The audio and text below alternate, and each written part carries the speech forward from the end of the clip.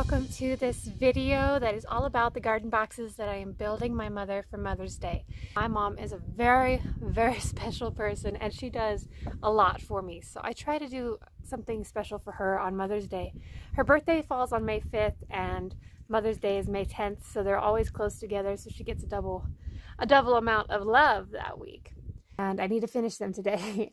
She's always wanted to have a couple of raised garden boxes for her yard. She's got some odd things going on in her yard. The soil pH doesn't always agree with vegetable gardens, and she doesn't really like to plow into the ground because then it's kind of like permanent. You took out the grass, or you go out clear out to the krell, and then you're clear out in the krell and you have to drag a hose out there.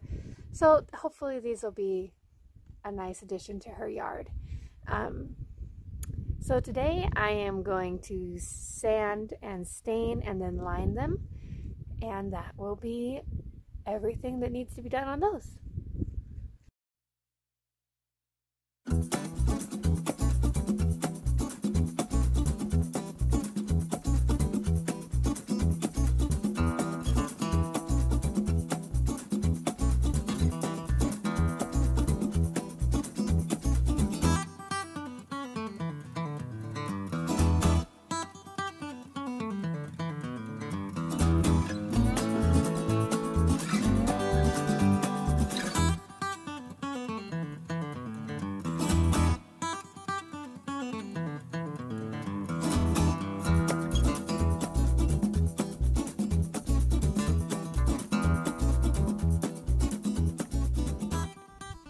I am brushing off the project with a broom to get the sawdust off.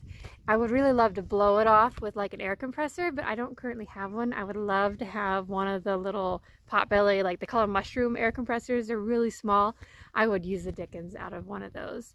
But I don't have one right now, so I am just going to brush it off with the broom and do the best I can.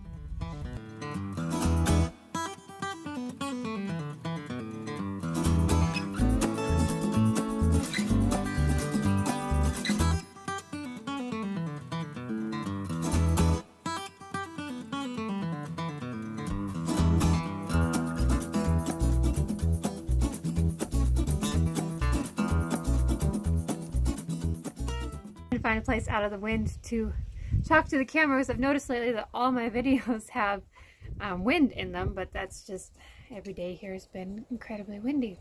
But I ordered a microphone, so hopefully soon we will have less windy audio. But I bought this Thompson's water seal stuff, insert a picture, that I got at Walmart.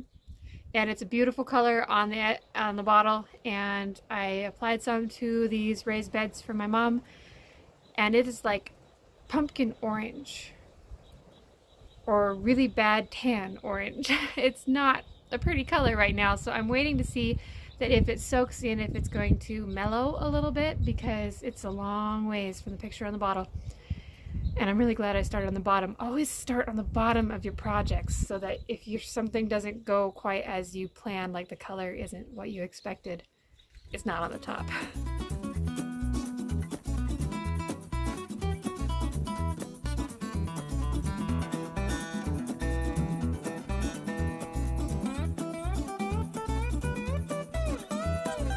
What an adventure! So I didn't like the first stain, as we talked about. I had to be in town today to meet my husband, take him some parts. So I decided I'd stop at the local hardware store and pick up another stain. And it took me like an hour to decide. I detest buying stain because I can buy 9 out of 10 cans of paint and like all 9 of different colors. I do not struggle with buying paint, but I don't think I've ever bought a can of stain that I liked.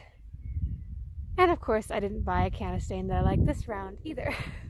So I ended up taking 2 stains that I had from previous projects, a light gray and a mahogany red, which I didn't want these boxes to be neither. I needed like a brown of some kind. So we ended up here with this almost gunmetal brown stain from mixing the two together, and I don't hate it. It wasn't what I had in mind, but they are pretty.